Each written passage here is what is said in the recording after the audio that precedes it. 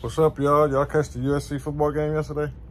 For the first time in 5-6 years, me as a USC fan, I feel like, USC getting some traction, with the fans, with everything, and everything looked good. It was against just a whatever team, not a, Power 5 team in the Rice Owls. But, yeah, USC blew them out, man. The running game was okay.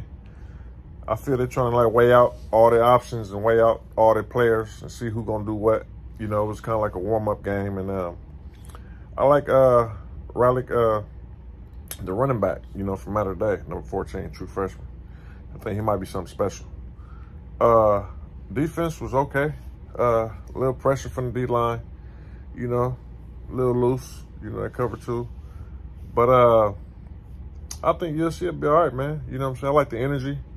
I like the chemistry. Everybody looked like they was on point.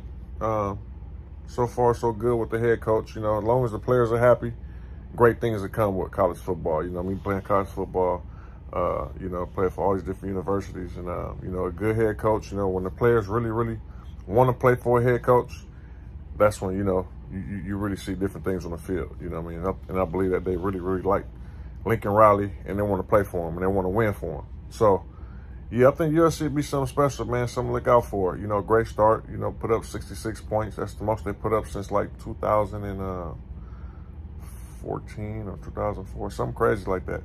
But, yeah. I think USC going to be good, man. Y'all let me know. Trojan Nation, how we looking?